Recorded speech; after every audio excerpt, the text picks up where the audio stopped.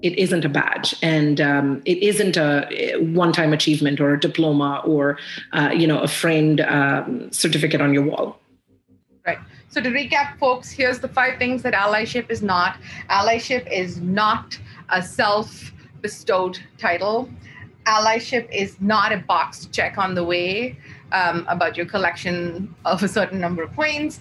Allyship is not something that you earn once and have for life. You keep at it with continuous improvement.